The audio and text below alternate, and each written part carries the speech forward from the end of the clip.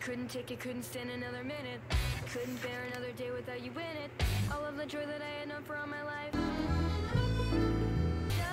To have you in my life was all I ever wanted. But now without you, I'm a soul forever haunted.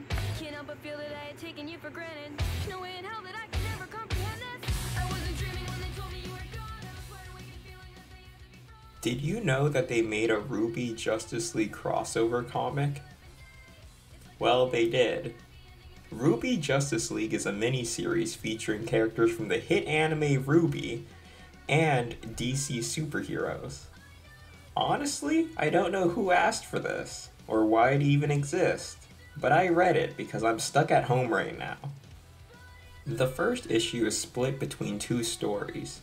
The first being about RWBY and her sister Yang visiting their dad and meeting Clark, a strange guy with a powerful semblance. And the second half is about Blake investigating rumors about a ghost. This ghost turned out to be Princess Diana, aka Wonder Woman. Blake then goes on to learn of a coming disaster. While it does not seem like the DC universe directly crosses over with RWBY, the comic instead seems to create new RWBY characters who are direct analogs for DC heroes, sharing traits with their original versions but changing them somewhat to fit more in line with the world of RWBY. My thoughts on the comic?